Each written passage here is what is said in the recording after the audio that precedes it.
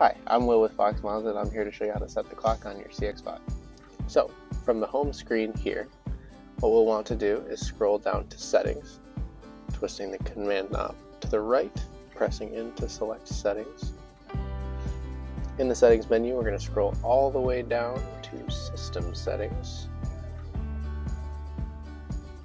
First option here is Clock, so we're going to select that. And here you're going to have a few options. This GPS time synchronization is nice if you're going on a long road trip.